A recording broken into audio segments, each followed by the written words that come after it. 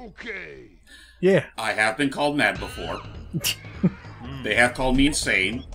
Some call me Wendell, and honestly, I don't get why the hell they call me that. My name is James. That's not my name. That's not my name. But here's the name of someone we all should know. His name is DK, and he's got a rap for us. Let's get to drop the the beat. beat. You can join in too. Sorry. Yes. Just behold one of the top-selling albums of all time. I'm definitely a fan of this performer and all the collaborations he's done over the years. What about you, Logan? This, so, for those wondering, this is sung by George Andreas and Chris Sutherland. No, not that Chris Sutherland. And they were definitely trying to, ape the style of Run DMC. And this is one of the most iconic intros to a game, let alone a Nintendo one. Yeah. I mean, say whatever you will about this game at the end of the day, but if there's one thing that at least a good portion of the Nintendo community, it can, commit to memory, whether they want to or not, it's the DK rap. Now here's the thing. I don't remember these lyrics. I do personally apologize, truly. You don't like it? No, I prefer Buck Bumble. That's fair. I mean, that's fair. That's another one. Oh, fun fact! Fun fact! Did you know that Melee had a new version of the DK rap recorded and everything? Yeah, and it's not that good. Didn't they censor it? Yes. They did. Yeah, they censored hell to heck. And not only that, I'm not a big fan of how with every set of lyrics talking about the Kongs, they try to do it in a different singing voice. style, which I think Yeah. is neat. Some of them I don't think work too well, particularly with Kitty and Tiny. Wait, and you had to play it I in. mean, Diddy? But Diddy and Tiny, I mean. I mean, honestly, Diddy's is borderline illegible in the new remix. And New quote-unquote. I'm kind of biased with my opinion because Melee's was the first one I heard. That's completely fair. At the same time, though, it's funny I say new remix. That remix is almost 20 years old as of this recording. Right, 2001. Well, it was new to Melee. In fact, this game right here is already over 20, which is making me feel old. Holy shit! No! Did you also know that Did you also know that Nintendo of America had a rap contest? Really? It was called I the didn't know DK that. Rap Attack Contest. Back around 1999, and Look, people there he could- is, and he isn't dead. it was here all along. Yeah, people could submit a recording of themselves singing this song, and the winner would receive the game, a console of N64, and a trip to their headquarters. Oh, wow. I wonder who that lucky sap was. No clue. I'll have to look into more of that later. But yeah, no, for as memorable as this DK rap is, and how quotable it is, like this part right here. ESRB rating. But that all 63. aside, it is kind of sad considering the fact that at least 3/5 of the DK crew here are rarely, if ever, acknowledged again in the franchise. Yeah. Or again. Where's Dixie? Where's Kidney? Where's the funky monkey himself? Oh boy. And why is that guy got a Oh, jeez. explosive? Okay, so getting right to it, James. Enough of us ranting and raving about the song. What is this? So, ladies and gentlemen, like I said, you all will consider me mad for this, but within the span of us doing all those DKC redos within the past few months, I went and recorded a commentary of Donkey Kong 64 for the Nintendo 64, often considered one of the most collectathon-heavy of platformers ever to grace the gaming community. But I would still argue, with all that, I call it dense game design, one of the better games on the N64, and definitely one of the most ambitious projects Rare ever took on. Ambitious for sure. I'll definitely give it that much. And say whatever you will about how much this game crams into itself, whether it be for the sake of, playing casually or for 100% completion. It is a sound game. Its mechanics are all there. It's just a matter of having to put up with doing that shit times 5. Right. It's there I are would some. say- I would say, it is a well-put-together game. It's just that its structure is a little bit flimsy. You want to know the There- sad thing? You want to know the sad thing is about that claim hype? I'm almost debating if that's even really, something to really confirm, it being a well-put-together game, because DK64 is notorious for having a really bad memory leak, which could only be, slightly taken care of through the use of the expansion pack. Which does come bundled with the game. Look, it's The DK Isles! Which is also DK Island. And it looks a lot smaller than the other games. And those seals whose name I forgot. They're just seals. They might be based on Clapper's race of seals, but otherwise, yeah. But on the other side of DK Isles is a new island deciding to make its rounds. One that's more or less manufactured since it came tumbling down after Diddy's conquest. We kicked his butt 3 times, 5 if you count the land games, and he still hasn't given up. Wouldn't it be 6 if you count the land games? Yeah. Oh yeah, there were 3 of those, weren't there? Yep. Well, regardless, he just didn't know when to quit. And what's even worse is that this time, King K. Rool's not fucking around. Like, for the longest time, he'd only just worried about, you know, stealing the Kong's banana supply or just stealing the Kongs in general. This time, he's taking no prisoners. He wants to eradicate the entire island. And do his best Darth Vader impression in the process. And if I were playing him in Smash Ultimate, he would get his wish, but let's listen. Oh, his voice acting. I can't understand a word he's saying. Subtitles could have been it's a helpful, little too but deep. I'll look into his voice actor. The poor dude. Actually, you say Darth Vader impression? He seems more like a James Bond villain here. Oh, he's definitely. It definitely seems like a whole. I definitely get a Mr. Claw. He did have the breathing though earlier. Yeah, That's very true. Yeah, I definitely get Professor Claw. Oh, jeez, we're gonna crash. Uh-oh. Oh, and he is also voiced by Chris Sutherland, who also sang the DK rap. Oh yeah, pardon the occasional weird What the hell? fuckery that this game might occasionally have. It should be said that trying to emulate this game has been an absolute bitch and a half Oh. just to get it to run in the first place. But through some configurations via RetroArch, I was able to get it, you know, looking about as good as it could possibly be on the regular N64. Slightly better than you'd get on the Virtual Console, especially. That But, is true. Yeah, this was not an easy game to try to set up. I want to ask, boy. like, what exactly was, like, the inherent problems with the Virtual Console version again? The CPU sped it up. A lot, which could make some games, especially the fairy game, almost impossible without pause buffering. Yeah, But, and unfortunately, like, I could only fix it so much on RetroArch, so it's not, like, no matter what, the best way to really play this game is through native N64 technology, which, to be fair, good luck trying to get one of those in mid-condition. Here come the Yeah. guards, I said, oh. including the fat one. But the Kremlins are clump. back. The Kremlins have returned to. Oh! Doof. Sorry. I want you to do everything in your power to keep Donkey Kong distracted. Steal that horde of golden bananas he Yes, of course. I hope you like my and take ventriloquism care of these act. pathetic friends. This time there can be no mistakes. Oop.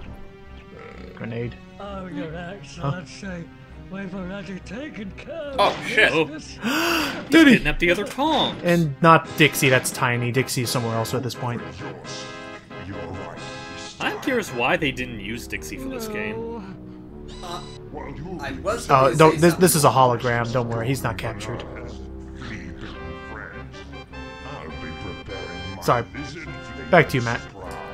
I feel like it maybe has to do with a copyright thing, or they wanted to try new characters, something like that. Maybe. 'Cause Why would it be copyright if they own the character? Maybe it was something between Rare and. Maybe it's- DK, come quickly, they're gone! All your precious bananas are gone! Rah! Again? Oh, that's right, there is some slight voice acting, but not too much. But, Yeah, like what you saw there with King K. Rool is like the most this game really has. yeah, beyond that, it'll just be nice. Oh! It'll mostly be text bubbles, so. DK, you gotta pick some of those bananas up at some point. Welcome to the Grand Jungle, which I just now realized a nice detail to try and have the background, the skybox, look kind of like I think the second level from DK Country with the sunset. Kind of, yeah, actually.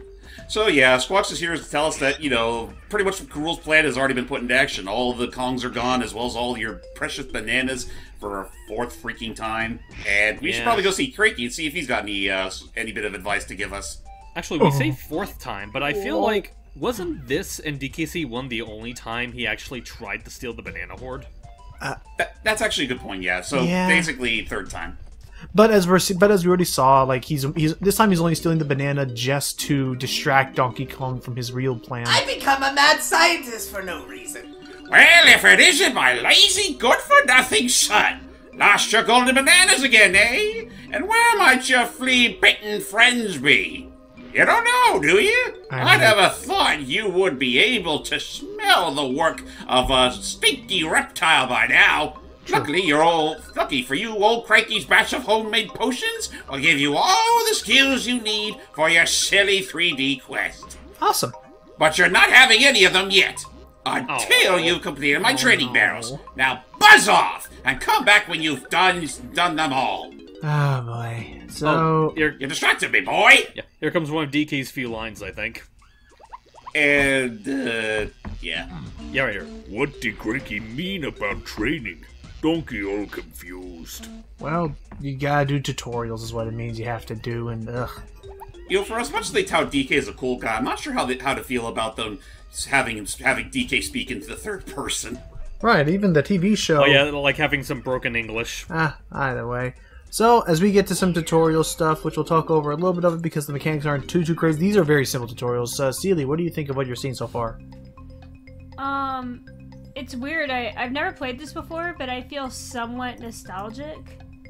You were mentioning earlier that you had your only like experience or your only like knowledge of this game was from something, but you said you wanted to wait until now to talk about it.